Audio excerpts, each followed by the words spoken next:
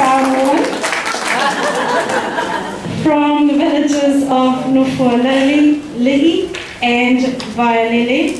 He's in his 4th year of teaching at Southern Cross campus, and he's had a variety of roles within PPTA. He's a member of Raise Pasifika, and I know that we've got other members here.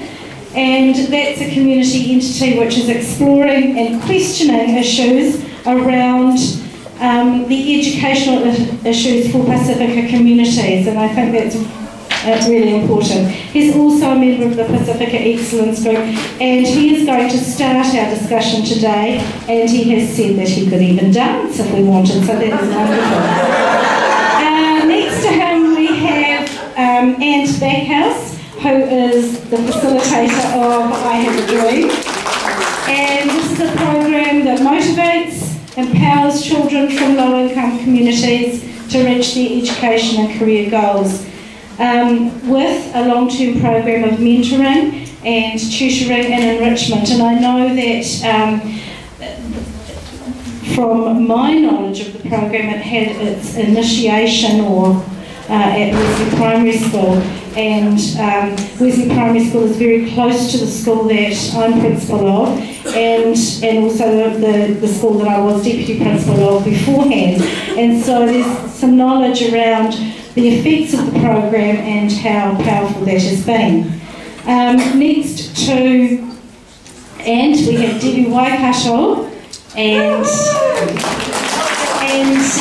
on the program we had Shirley Maihi, and Shirley can't be here because of a bereavement, but Debbie has ably stood in her place. Debbie is the principal of Lincoln Heights School and works with 9 other schools, including Finlayson Park School, where Shirley is the principal, in a bilingual education cluster. And she's got a depth of knowledge around Pasifika achievement, and I'm particularly looking forward to hearing you, Debbie, because our school, we have a very strong Samoan and Tongan community. We're 70% Pasifika, and our Samoan community, and I'm really pleased about this, have come to me and said we want to start a bilingual Samoan in the school. So I'm looking to you and Shirley to help me with making that happen. Over here we've got Jackie Pasi, who is a teacher from Waitakere College. And Jackie, I know that Waitakere are really proud of you, because I looked up the site the other day and there you were, after gaining your Master of Professional Studies in Education with First Class Honours, which is absolutely wonderful. On the factors that influence the success of Pasifika students, so we're really looking forward to hearing you. Damon, lovely to meet you too today. Head Professor of Auckland University Centre of Pacific Studies. He's the author of a number of books on the history of the Pacific, and previously worked as an Associate Professor at the University of Michigan. And he also is the first Rhodes Scholar of Samoan and Pacific Island descent.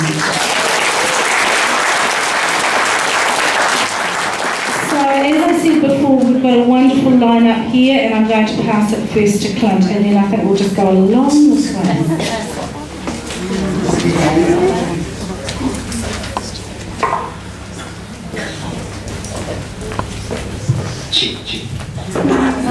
Okay, so I'd love everyone more being a whakatau o tātou tumau nangi nei atu no mātu mo whio mātu o tātou whakatasi mai nei aso e ngatai lea le awa no tu atu so reo vai tūlanga lea tātou tamaiti. I'd like to thank God above and the many blessings He's given me for this opportunity to speak on behalf of the children we all care about. My name is Clint Simsea. For those who do need to know, because a lot of times Samoan people come up to me afterwards and go, so what village are you from? Villages I come from, I hail proudly from Mofuali on my mother's side and from Vailele. The Vailele side is only because I'm Mormon, so don't hassle me. But on my Mofuali side, where my mother is from, I'm very proud of New Zealand-born Samoan. And sometimes the issue that I have, which perplexes me as a member of Raise Pasifika, and some of the key factors around who's questioning who. A lot of times people go forward and ask the questions to us as teachers, well, what are you doing? So, and a lot of times we have ministry saying to them, oh, it's teachers' fault. And then we're saying, oh, it's ministry's fault. And then we've got other entities like NZEI's fault, you know, sort of thing. For us, as Race Pasifika, we're tired of the finger pointing. We're tired of the finger pointing. And I guess the reason why it becomes crucial for me is my 7-year-old son is in the system. And sometimes I wonder whether the value of finger pointing is actually helping what my 7-year-old son needs to achieve to be successful in a country so diverse yet bound by a bicultural system.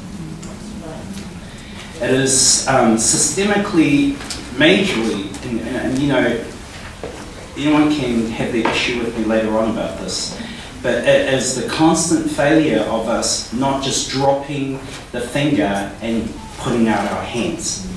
We say that we're a village trying to raise the child, yet I feel sometimes that we're the ones pushing the child out. We are actually putting them in that box. I'll give you a prime example. As my child was growing up, he went to ECU. They said they encourage parents, oh, you know, you've got to make sure they get the best learning at preschool and everything. So thanks, Gil, for mentioning that, maybe. But when I took him to preschool, they go, oh, okay, so as a parent, this is your responsibility. I said, okay, so help him learn his ABCs, help him count, help him do this, understand that, learn shapes and everything like that. But they said, no, he's still failing. You need to help him this way. So we took on the program, we applied him to HIPPY program, learning reading program, literacy program, whatever. We got him involved with community activities, learning how to swim, getting involved with, you know, social skills and everything. And they still said, no, he's still failing. Try this, you know. Let's go, okay, cool. Annoying, but good. You know, following instructions, you know, because I'm not the professional, you know. I'm just a parent who's trying to get the best out of the individual who stands in front of my child.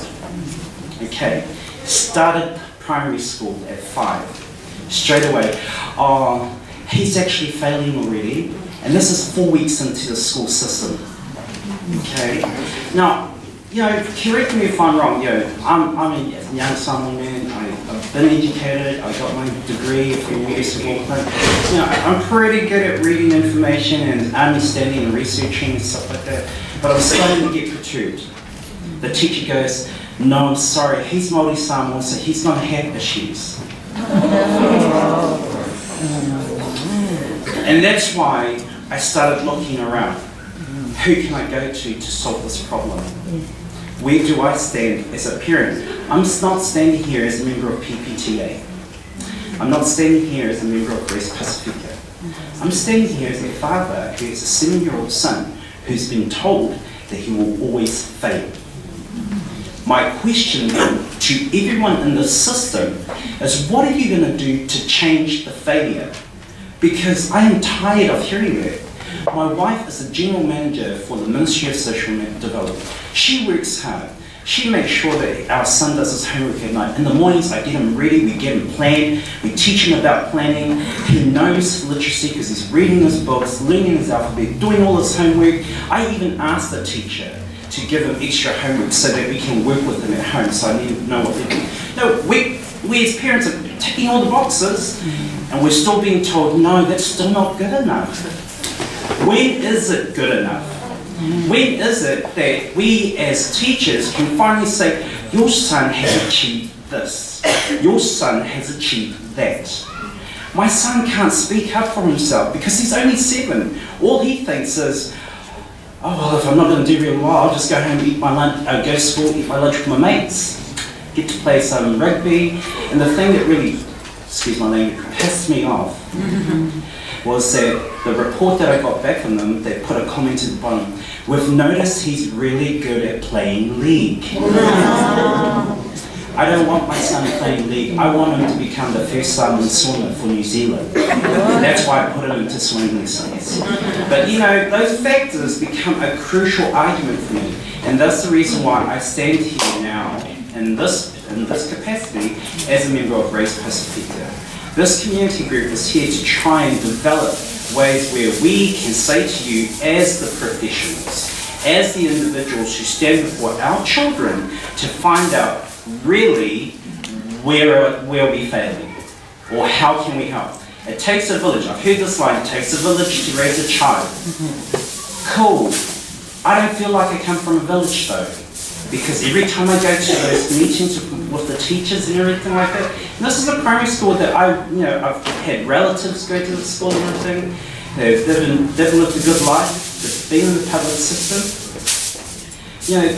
He's at this public school system because I was raised in the public school system. I went to Māori Central, I went to Beta Intermediate, I went to Otahu College, enjoyed my lunches all there as well.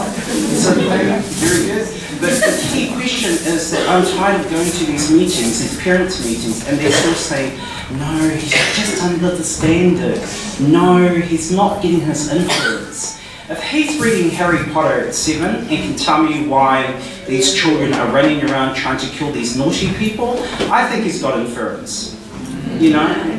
So for me, it's trying to not, take the assumptions of a child the minute you meet them. It's more of the finding their successes and reporting it back to me as a parent.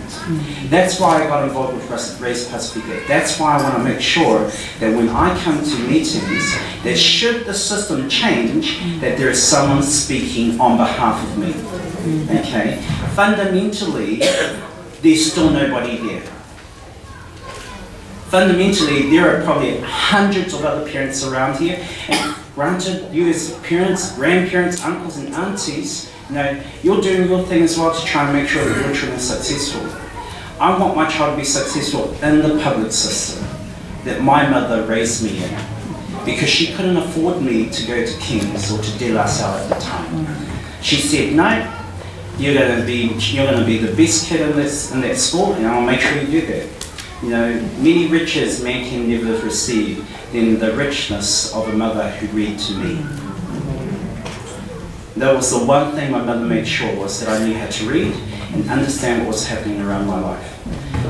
So, as a voice at this time, you're probably wondering, where do I stand? As an apolitical group, we are only here to ensure that someone speaks for those who don't. We are here to ensure that as professionals that we can find solutions, which we all have found solutions, but to ensure that we can push those solutions onto the people who actually make decisions on our behalf. As to why they make those decisions, I do not know. But we cannot just say, yeah, stop, and then they say, nah, we're going to do it anyway, and then we walk away from the argument. Because too many times we walk away. Don't walk away from the argument. I beg you, don't walk away. I'm still arguing that national standards is dirt crap. We need to sort this out. Even though it's been thrust down your throats as NZEI members and primary teachers, I stand by you and arguing the issue. I still go to the principal of my son and say to him, you better have an excuse as to why this national standard is not understood by us as parents. I push the issue on her because she's the one responsible for it, to explain it, to make sure it's clear. So for me, I'm putting these questions out there to remember there is a community of people who will not come to community meetings. There is a community of people who cannot make it. Why? Because both of them are still going to work on a Saturday to make sure they can get food on the table, pay for that power bill that's going to get cut off so they can get the meter running again. Okay? They're the parents who actually still have 7 other children to worry about, but they can only leave their 15-year-old son to take care of them. They're the parents who are unable to find a job because they're low in their literacy and numeracy, and they don't know where to go to find the solution. So functionally, that's why I am on this panel. I'm just putting the questions up there for discourse. As a diaspora group, I know the issues. I've seen it through my parents' eyes. I've seen what the problems were with my dad when he had to go job after job after job after job and never went beyond the factory hand. He's been a factory hand all his life. Bless him. He made sacrifices to make sure I got to eat, as he can everything else. So in closing, I put this question to you as professionals. When are we going to put the finger of blame down, and when are we going to put out the hands of success? Thank you.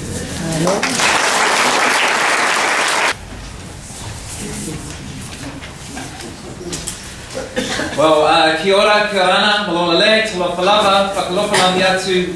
Greetings to you all from the many nations that are represented in my shirt, which I call my Dreamer Fono. And my name's Ian Backhouse from the I Have a Dream program. We've been working with a group of Pasifika students since they were 8 years old at Wesleyan Primary at NZEI 1A school. They are now all 18 years old in their last year of high school. Basically, what I want to suggest to you is that we are all in this country, no matter what our ethnicity, for one thing: opportunity. Whether we came here on our walkers from the shores of Hawaii to this country, whether we came here on our ships from England, whether we came here in our silver birds from the islands, we still came here for opportunity. That was what drove us to come here. And if I could be a little bit cheeky, maybe we came here on an ideology. That opportunity did exist. And therefore we shouldn't be scared sometimes of ideology, because many of the change makers in the world made change and got to succeed to where they are on some ideals that they believed were out there. And so we're all here for an opportunity, but the thing is, that opportunity, it comes through two goals: through education and employment. You need to pass through those goals to meet many of those opportunities that exist. And many of these symptoms that we've been talking about in society, that Gil and the others have talked about in their schools, are a result of people who haven't been able to get through into the land of opportunity because they haven't been able to have equality passing through those goals of education and employment. Currently, in New Zealand, we have a skills shortage. When we look at where those skills shortages are, they are in higher levels of learning jobs. We import people from overseas to take those jobs. They are taking, jobs that are out there. Those higher levels of learning are where we need to be able to get our country and our young people into to make sure that they can have those jobs. The skills shortage, things like engineering, technology, food science, they're not things that just require low levels of learning, they require a higher level of learning. With our rising Pasifika and Māori numbers, some forecast it to be as high as perhaps 50% of Auckland by 2050, and with current Pasifika Māori education and achievement where it is, then by that time, 2050, Houston, we have a problem. So it's up to us as a country to think, well, how do we get kids achieving better? Our statistics for our program, like I say, we started with them when they were 8 years old. Of the 38 that still currently remain in New Zealand, NZEI 1A kids, 34 of them are still in education, of which 32 are in formal high school in their year 13 year. Another one is employed, and one of the others intends to return to study next year. I know that what we have done works. Why does it work? Because it's really simple. Okay, it's a wrap-around approach, and you heard about Gil talking about that. One of the things that we've got to think about is, like, where is the money going?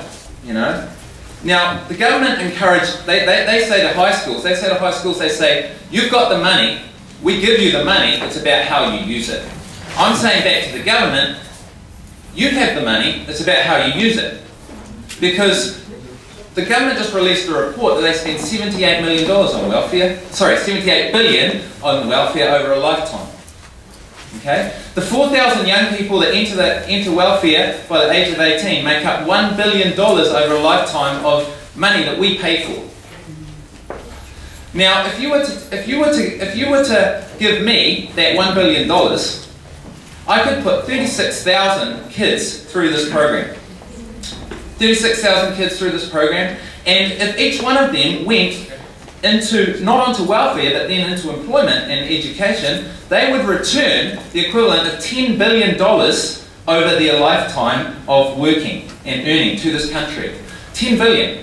Now, if you took 10% of that tax, the 10% of that 10 billion, and reinvested it back in, you would have a self-sufficient, program that is investing in our young people and sustainable, instead of just pouring tons and tons of money into welfare at the other end. Our country needs to invest early, into early interventions, into early pathways. So what do we do? I'm going to race through it. 5 things that our program does. 1, we create a plan and a purpose for the kid. Who are you? Where are you going? How are you going to get there? We have long-term, consistent quality relationships. I've been working with those kids for 10 years. And there's plenty of other people out here in society within our Pasifika, our Māori communities, who would do exactly the same as I would with their kids and their whānau to make sure that they achieve. I'm an advocate in the school. I'm bringing an academic mentoring around them.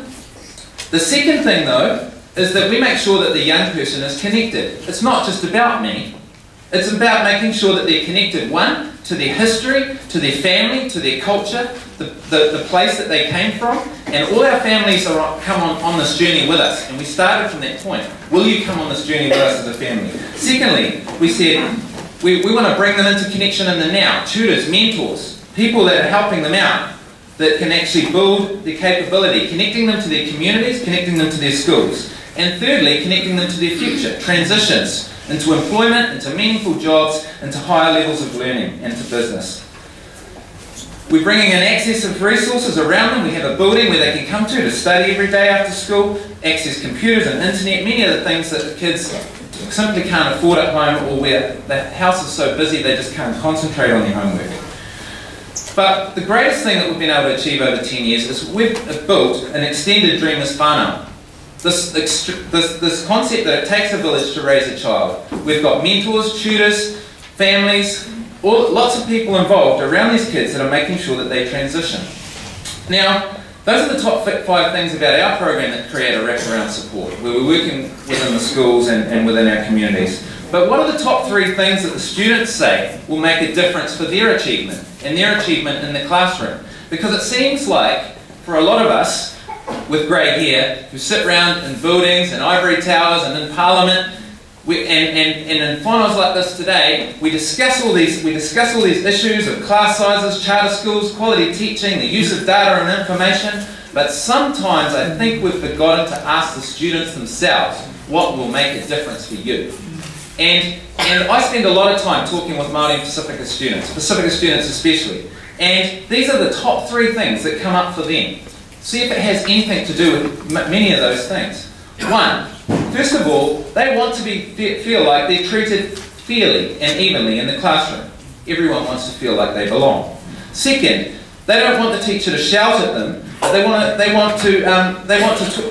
teacher to talk to them more like students, more freely, talking in ways that they can have a say, letting students have input and contributing to discussion in class. They want to feel like they belong. Thirdly, teachers getting to know the students more, coming alongside them rather than judging them based on what they see in front of them or what they've heard about them. They want to feel like they belong. So, what I'm suggesting is that there's a 2-stage manual gearbox of learning. 1, it has to start out of quality relationships. We spend a lot of time talking about quality information, but it has to start out of quality relationships. The point is, belonging, that feeling of belonging in the classroom, is the first part of the circle of courage. It's the most important part of youth development. Feeling belonging and feeling connected are 2 important parts. You know, when my kid walks into the physics class, which Gil talked about, I know not many kids take physics, because when she walked in there in her first year of NZEI level 1 and had made the criteria to get in there, first thing the teacher says, "Are you sure you've met the criteria?" And she looked around at her mainly white class. You know, or conversations that maybe you should think about leaving school and taking a course. You know, my challenge to all of us as teachers is, if you don't have hope for our students, you shouldn't be allowed to teach them.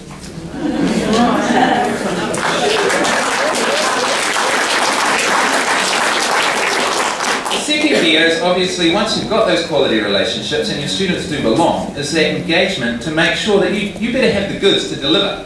You know, and these are some of the conversations that we're talking about, the quality of teaching. But what I'm suggesting is that it starts from a place of belonging. May I suggest that our mainstream education is actually ranks high on PISA scores. We've got a good quality education system. However, there are inequalities in it. Okay? remember, many of our Pasifika communities migrated here for our education system and what they saw in our education system and in our employment here. But when we unpackage some of the arguments, some of the things that are going on around charter schools, around Raise Pasifika, around all these sorts of things, when you unpackage those, why do those things exist? May I suggest that they exist because our mainstream education system has failed to make people feel like they belong. So for mainstream education, we need to work on that. We need to think, how do we make our kids feel like they belong, that we actually want them to achieve? Because when we solve that problem, from there we may see some change. Thank you.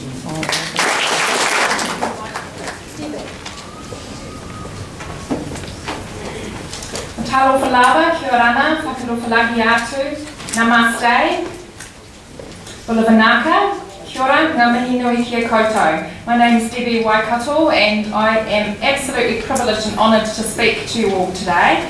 I live out west, I don't live out south, but I did used to teach at Papatoetoe Intermediate. I was there for 7 years before I moved back out west where I call home, where I grew up. I've lived all around Auckland. I've lived in Manly, I've lived in Flatbush, Papatoetoe, lived in Remuera over on the shore, and I've also lived most of my life out in West Auckland. I come to you today representing the Auckland Samoan Bilingual Education Cluster. Shirley Maihi sends her apologies, as we've already heard. She couldn't be here this evening. And I was very, very nervous when she spoke to me 2 days ago and said, would you please speak instead of me? Because Shirley is so well known to many people in this room. And I certainly would have valued coming along to hear her speak today.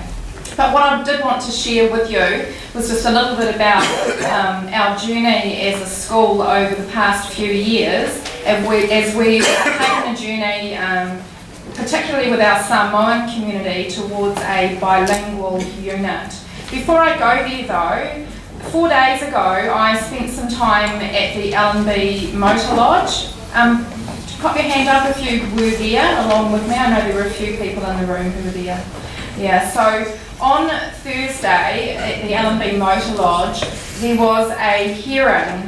The Education Select Committee were there and they spent the entire day from about 8:15 or so right the way through till 4 I believe in the afternoon, or perhaps even later, and they listened to over 20 submissions from people like yourselves and others in our community about early childhood education and the place that Pasifika language should have in early childhood education. It was an absolutely amazing event to be at. I was able to take Marcina Ngangamoy, who's here today, and she's been very much a huge part in making the Samoan bilingual unit at our school happen. I really didn't know what to expect. I had not written a submission on behalf of our school, but as I sat there and listened to the passion from the people in the room, I really wished I had. And so after Saili and Finlayson Park had made decisions to stand up and song throughout this very, very formal occasion and make people feel more welcome, I made a decision that I would stand as well. But I spent a long time listening, and a couple of nights ago, after the conversation with Shirley, I really thought, what is it that I'd like to say to you? Because I can share the story about our bilingual unit, and I will do that shortly, but there were some really key things that were spoken about on that day, and I've just got a few notes for you because I really think that it does sum up what is needed for Pasifika students to succeed. And the messages that were shared, these were messages that were from doctors. There were doctors that spoke. These were messages from teachers. These were messages from parents, from teachers, but also from children. So here we go. This is what they said. So I'm speaking on behalf of our primary colleagues about what I heard. And I certainly, I don't have all the answers, but as been spoken, what's been spoken about a lot so far is that collectively we do. So this is what they said. We need policy which values Pasifika languages in our Pacific nation. We need the normalising of Pasifika languages in education. We need the value of best practice bilingual education models to be acknowledged. We need research to be aligned and connected. And yes, there is, there's lots of questions. Do we have enough research? There is a lot of research, particularly into bilingual education, which is what I'm mainly focused on. But what the comment was, is that research aligned and have we actually connected those dots? We need the backing of the pioneers who are on the frontier. We need the valuing of our teaching profession and to provide us with the tools to get the job done. For example, the return of the Tupu series. We need strong school governance and strong school leadership. We need communities who have a collective, shared, strong vision for the children they serve. We need church, school, family and community all to be connected. We need tailored professional development that meets community need. And we need raised awareness within the community of what is working. I was just blown away. I went back to school and we had a team leaders meeting the following morning, and I sat there and I sort of emailed somebody and said, I really want to talk about this. And it was just so difficult. It's taken me, a number of days to actually absorb everything that I heard and put that together. But there were a lot of people in that room who had some very, very important things to say. And I'm really pleased that I have the opportunity to share them with you. So, we all dream of a nation of confident, productive members of society who contribute to our community. And in my view, and it's also that of ASBEC, the Auckland Samoan Bilingual Education Cluster, this confidence and productivity can be gained through bilingual education. We know that bilingual education makes the difference to students' holistic well-being, and we also know, because we've researched it and we continue to ensure that research and evidence informs our practice, we know that skills that are learnt in one language are readily transferable to the other. We've got evidence in our units that our children are achieving. But we're also aware that by strengthening the identity of one culture, and in Finlayson Parks and Richmond Roads, for example, it's not just one culture, there are other cultures as well where we have those bilingual units. But we know that by strengthening the identity of a culture, that it highlights the needs of other Pacific groups and other cultures, and this leads to more pioneering. So our bilingual unit, it was opened in 2010, and we have, I keep counting because they keep on coming in, but I think we're up around 32, 33 now. We have 33 children, 2 classrooms. Mata, one of the teachers in the unit, is here, and she's been with us for the last couple of years.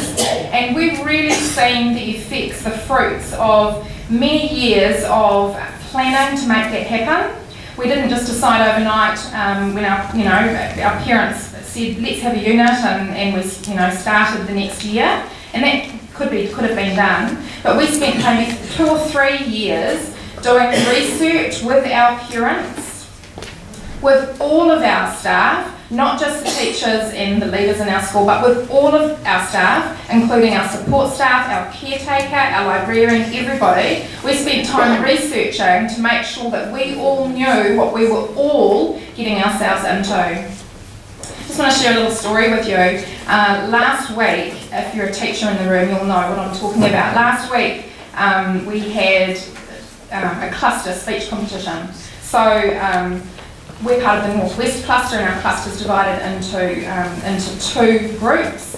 And our school had done speeches. So the children had prepared speeches. We had syndicate speeches, a Year 5-6 competition, a Year 7-8 competition, and the winners of each of those went through to the cluster competition. I was delighted when the winner of the Year 5-6 speech competition happened to be a Samoan student, male Samoan student, and the winner of the Year 7-8 speech competition happened to be a Samoan male student.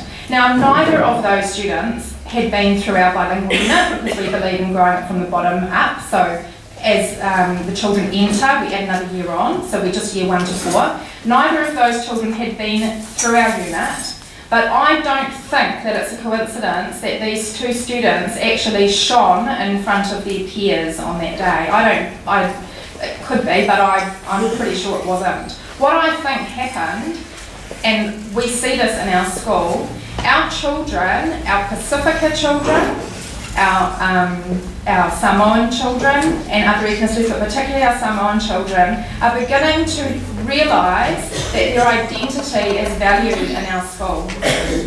And they are very, very confident to speak. They are very, very confident. They will not stand up in front of their peers anymore and cower or be shy, because we have told them collectively that we value their identity. What was even more wonderful than that, they went to the speech competition, and our northwest cluster, as I said, was divided into 2. Lincoln High School managed to get itself into the side of the cluster where the higher decile schools are, and our 2 students went into that room, double, probably bigger than this in terms of audience. They were the only Pasifika students in the room. Everybody else that spoke was Pākehā or Asian. And in year 5-6, out of all of those schools, our student for year 5-6 came 3rd, and our student for year 7-8 came 2nd. So I can talk to you about the results. We're forced to use national standards to test our students in the bilingual unit, and I am incredibly angry about that. Don't get started about that. But in terms of the fruits, we can talk about achievement. I can share achievement information about how we're seeing that it's succeeding already. But just that little story about our students and their success at the speech competition really highlights for me that I know that those in our school and those in that cluster that are putting in so much time and energy into making it happen for our children, I am very confident it works. So, finally, in closing, on behalf of the primary sector, I'd like to say that when all of these areas are aligned, listen to the P's, policy, pioneering, people, passion and pride, education will work for Pasifika. Thank you. Put this down, some of us are really too challenged.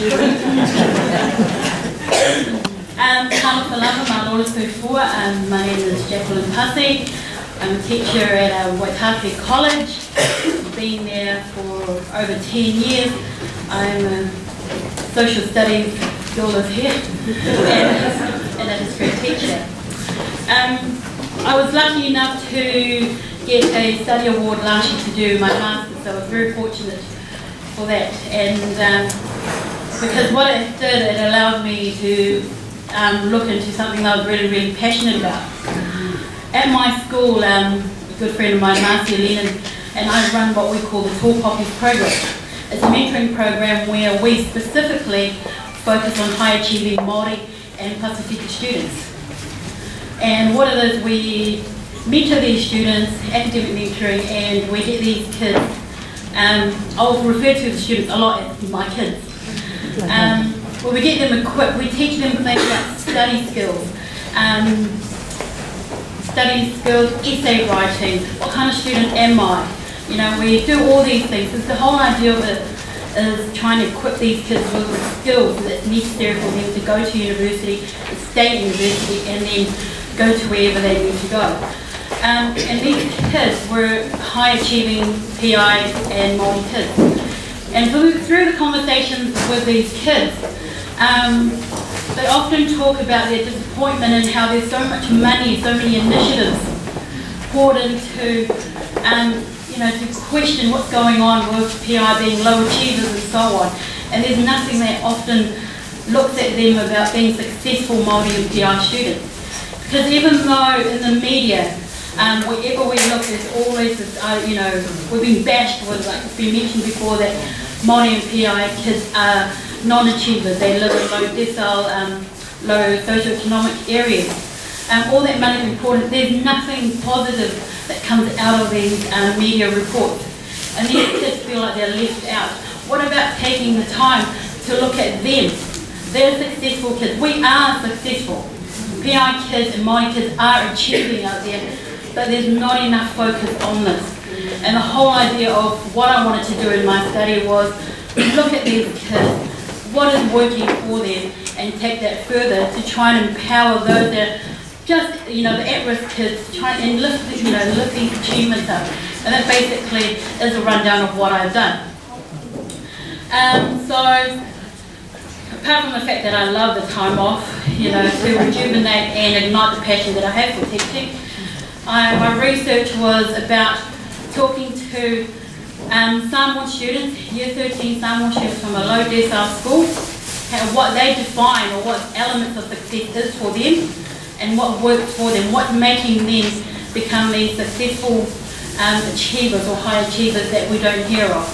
And the whole idea about this too is about celebrating these successes, because I don't think there's enough out there, about celebrating our kids. So what I came up with basically, so I'm just going to talk to you about what I've come across.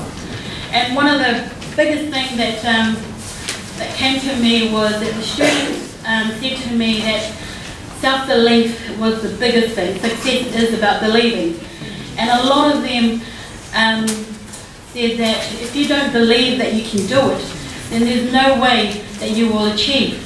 If people in the media, newspaper are always going to focus about their Pasifika students, Samoan students as being low achievers, they're not going to, it's not going to motivate them, it's not going to make them want to get out there and achieve.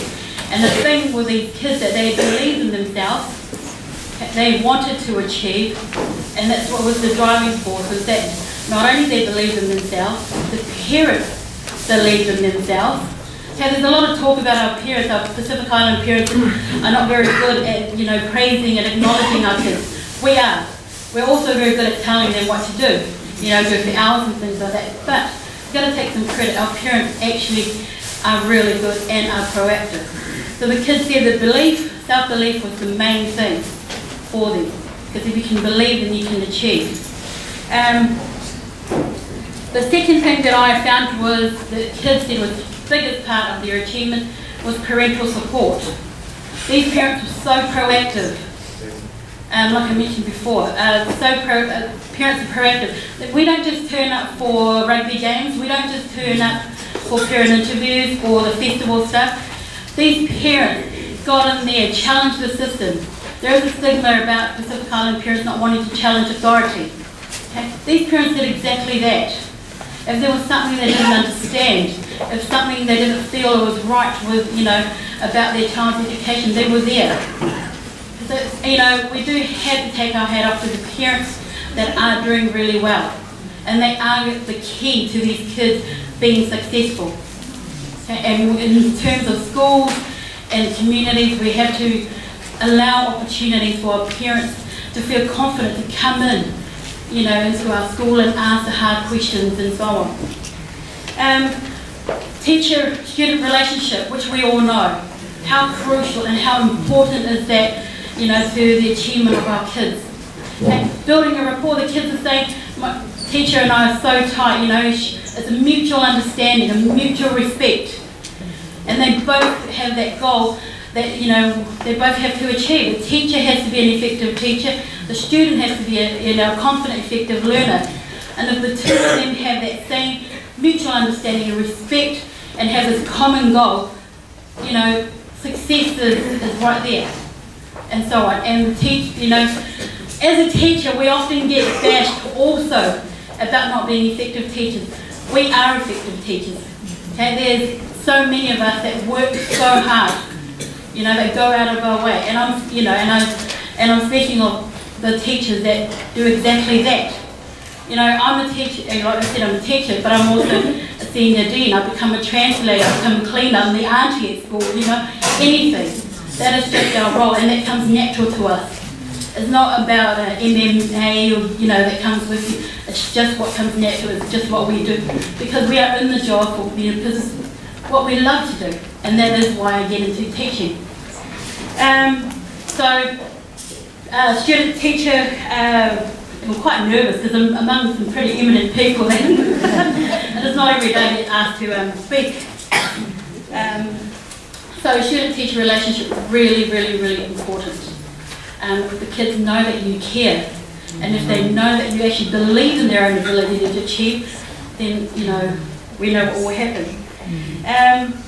Identity, we touched on it. I did some of my lectures when I did the TESOL here too, and I always went through school people saying, don't speak Samoan at school.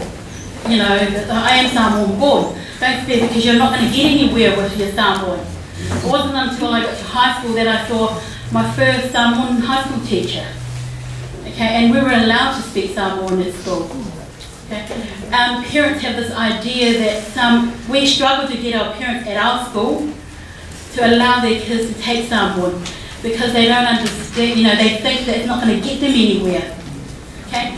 Your kid can take Samoan, they can become lawyers, better lawyers probably if they speak Samoan or speak Tongan or whatsoever, but we need to tell parents these kind of things. Identity, like I'll go back to identity. The kids spoke about how important to know who you are, where you come from. Okay, you're tūranga waiwai. You know a Samoan person by who they are and how they stand. And so this was really, really important. And also, not just identity with their culture, but their belief in their spiritual affiliations with their church. And if schools and teachers and people of influence, understand how important this is in students achieving, then I guarantee you, like Debbie touched on, our kids will thrive. One of the things that was really interesting, and the title of my work was To Give Back to the Hand That Fed Me. And this is about one of the kids that I did a research on, and he said that success is about being able to give back. It was about reciprocity. Them doing really well at school was giving back to their parents. Giving back to their parents who are working 2 to 3 jobs just to, making me just to get them through, just to pay the $76 NZEI fee, just to get the laptop, because we're all telling them that kids should be e-learning and so on, so they can do their work. Okay? It's something that resonated with me, and to give back to them. And it's not just to give back to their parents, it's about giving back to the teachers and to the community.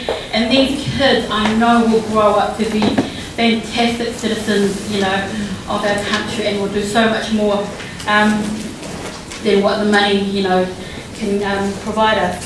And so what I really, really basically want to say is that we need, in terms of our students, yes, I'm always saying to kids, you need to get 80 credits to pass NZEI level 1. But what we need to do first is ignite that passion, ignite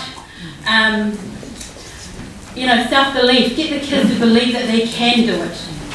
Support teachers, teachers to get to know the kids, get to know who they are, where their culture, where their family comes from.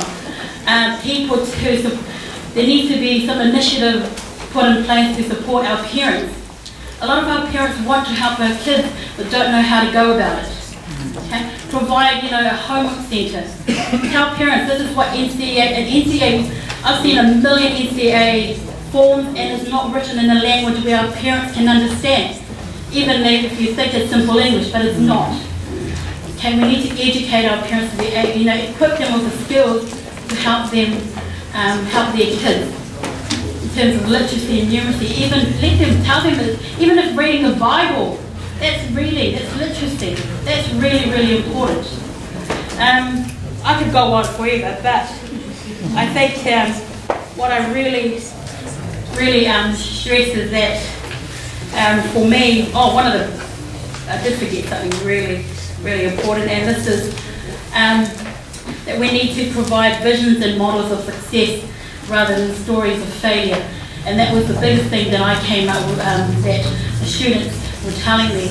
Jill touched on it about also earlier, was that kids are so aware of the perceptions that people have out there of them, being Samoan, being Pasifika, coming from Otara, Otahuhu, wherever. They are sick and tired of that. Okay, so the other reason why they are succeeding is because they want to change this type of perception that people have of them.